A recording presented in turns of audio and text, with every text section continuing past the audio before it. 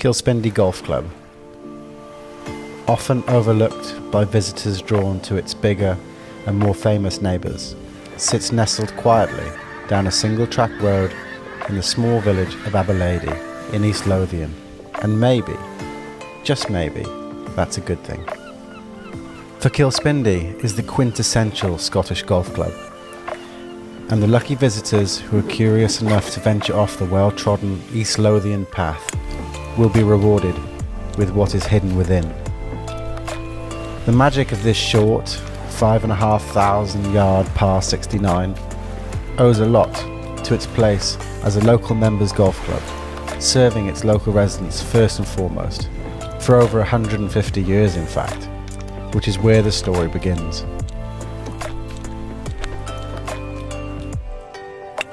Founded in 1867, Luffness Golf Club was, at the time, the 35th registered golf club in the world.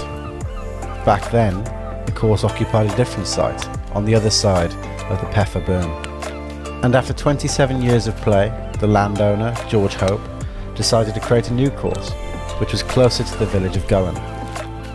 This met with disapproval from those who hailed from Aberlady, and ultimately, the club fragmented, leading to the formation of Luffness New Golf Club in 1894, where it still operates today, less than 2 miles up the coastal road. Fortunately, the neighbouring landlord offered the remaining members the links that we enjoy today, and the club was renamed Kilspindie in 1899. What began as a feud has become a time-honoured tradition, whereby Luffness New writes to Kilspindie, requesting they drop the new from their name, to which Kilspindie always replies, no. The etymology of Kilspindie has its roots in Christianity, a nod to its worshippers that settled nearby. Kil, meaning sell, at the time representing a tribe or gathering of followers, and Spindie of the Spindie monks. However, today the course is a site of an altogether different kind of worship, and its parishioners, who play in the wind and rain on this par 69 layout, will wax lyrical about the beauty of their church, and in many ways will claim they have found what the real purpose of golf is all about: fun. Kilspindie is quirky and encapsulates everything that makes the game enjoyable. It's eminently walkable and rewards all aspects of the game. It can reward you with a good score or punish you for an errant shot, and it sits on another stunning piece of land. Its real charm, though, is that in many ways it is the ultimate matchplay course. With the elements providing the changeable conditions, you can stand toe-to-toe with your opposition, relying on strategy and mental fortitude to outmaneuver them.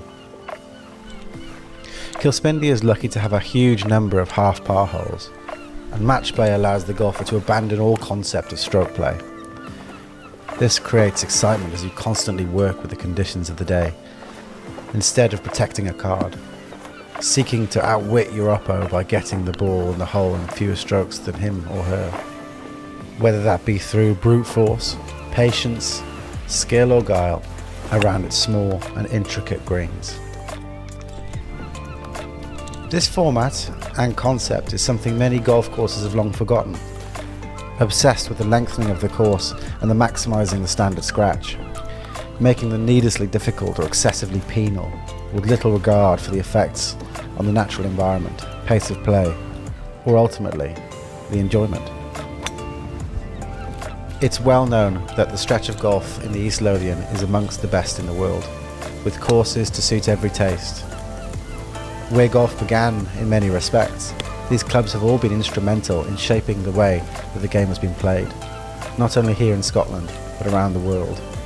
And Kilspindie is an important part of that tapestry. No one can easily answer where they would play their final round of golf when asked, and neither will we. Instead, we'll let our East Lothian host, Malcolm Duck, answer this one for us. I've only got one round of golf to play ever again in my life. Kilspindie being my top 5 in the world.